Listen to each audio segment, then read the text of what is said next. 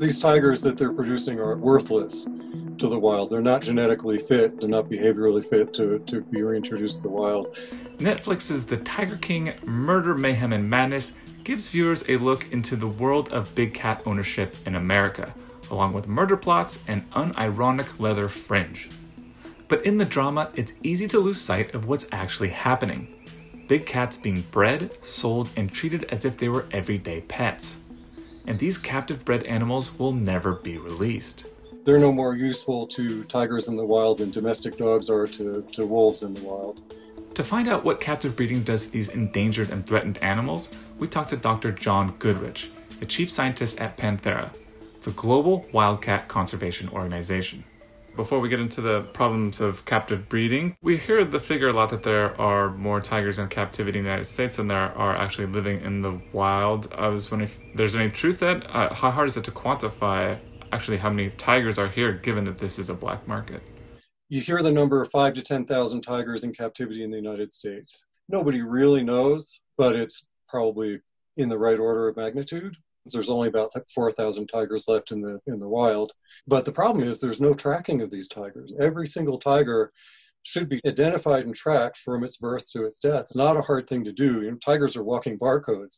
Each one is identified individually by their stripes. It's like a fingerprint. And one of the arguments that these captive breeders make is that, if we're having populations crash in the wild, why not breed them in captivity and reintroduce them? Why is that wrong-headed? There's two things that happen with these captive bred tigers, and they're opposites. One is inbreeding, low genetic diversity, and that's primarily in white tigers. All white tigers in captivity come from a single white tiger captured in India decades ago. So you can imagine those tigers are very inbred. But then the opposite happens, where there's interbreeding among subspecies of tigers, and they even hybridize tigers with lions and other species. So that makes these sort of genetic mutts that are not of any use whatsoever to conservation. There are a number of different extant subspecies of tigers in the wild. There's the Siberian tiger up in Russia and northern China, Indo-Chinese tiger in Thailand, Malay tiger in Malaysia, Sumatran tiger in Indonesia, and then the Bengal tiger in South Asia. They have different adaptations to their unique environments. So you wouldn't want to take a Siberian tiger, for example, and reintroduce it, from the colds of Russia to hot tropics of India or Sumatra. Likewise, you wouldn't want to take a tiger that's either been severely inbred from captivity or outbred, some of these hybrids, and reintroduce it and pollute the genetics of the existing wild populations. Beyond the genetics, why would it be so problematic to reintroduce a tiger raised in captivity into the wild just based on the behaviors that it has developed as it has grown up? Especially some of these tigers from petting zoos or even some of the rescue centers, they have an awful lot of exposure to people. People are coming by visiting them every day. People are feeding them every day. And they learn to associate people with food. And they associate people with play and all sorts of things. So if you were to release one of those tigers into the wild in India, for example, where you might have hundreds of people per square mile surrounding the national park or tiger reserve where you've released them, you can imagine those tigers are just going to go right to people looking for food, looking for entertainment, whatever. And then you'd have a big problem on your hands. People and tigers don't mix well. Tigers are too big and too dangerous. Are conservation groups breeding tigers in a certain way such that they can be reintroduced to the wild and not corrupt the gene pool?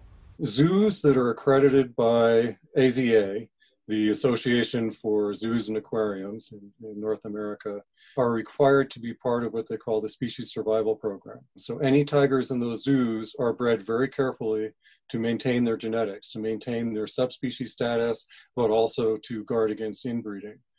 Theoretically, we could take tigers from zoos, build a captive breeding center, and then start to breed tigers so that cubs were produced that were exposed to their natural wild habitat, exposed to natural prey, and hopefully could eventually be reintroduced into the wild. But we really don't want to get there. That's the absolute last-ditch effort. If it comes to reintroductions, it's a bit of a Hail Mary. How does a program at a zoo that is maintaining tigers different from what we're seeing in a show like Tiger King? First, zoos are not breeding tigers for sale. They are breeding tigers to maintain that genetic stock in captivity. These petting zoos are breeding tigers to make money. So they're trying to pump out as many cubs as they can. Remember, the cubs are only worth anything to them in the petting zoo until they're about 4 months old. And then they become too dangerous for the public to handle. What happens to all those tigers? We don't know. That's a big concern. Tigers breed really well in captivity. So it's easy for people to take them, breed them, produce more tigers. And everybody wants that selfie with a tiger cub. So that compounds the problem. But you can imagine this animal, you know, in the wild, tigers need anywhere from 10 to hundreds of square miles that they cover over the course of the year, their home range. And you can imagine an animal that should be wandering over that kind of area in lush forests, being kept in a small cage. They don't do too well.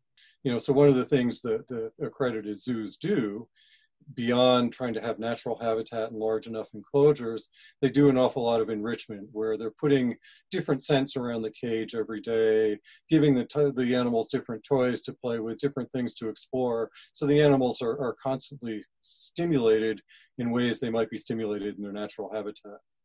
Can you walk us through what conservation actually looks like out in the wild?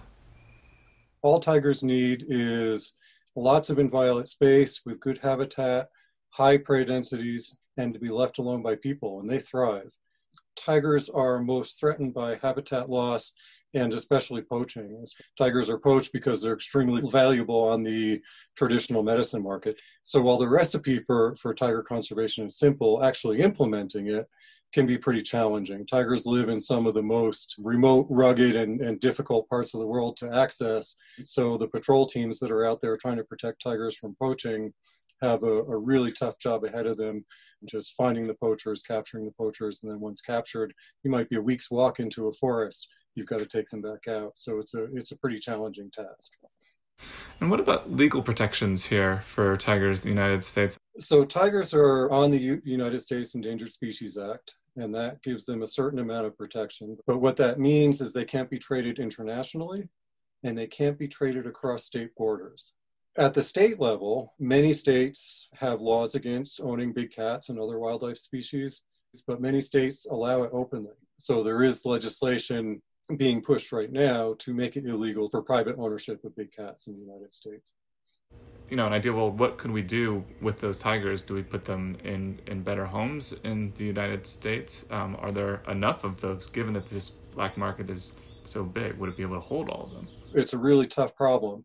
If we were to pass legislation today that banned ownership of tigers, there's a number of different ways it could go. You could start a phase-out period, where maybe first these places are all required to spay and neuter their animals, and then when their last animal finally dies, they close down.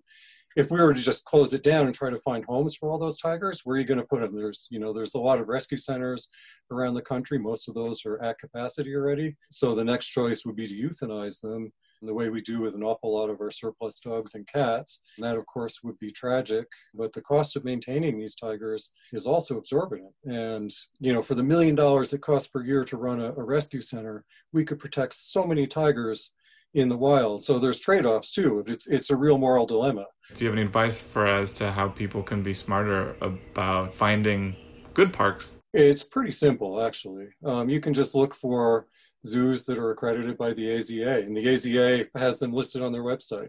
If it's not on the list, it doesn't necessarily mean it's a bad zoo, but then you'll need to dig deeper. I mean, if you get to take selfies with a tiger, if you get to touch them, then no, that's not a good establishment. I was wondering if you had any insights as to how you might be able to tell if a tiger has been mistreated in captivity.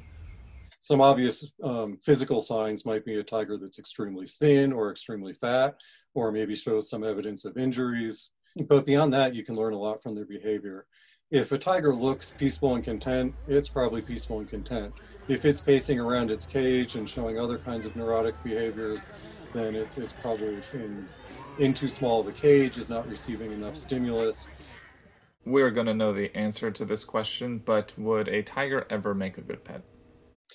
Absolutely not. Think about having a 400-pound cat with 3-inch canines and 3-inch claws in your living room or in your backyard. Even a well-mannered, completely non-aggressive individual, obviously an animal that big with that kind of weaponry could hurt you without even trying to.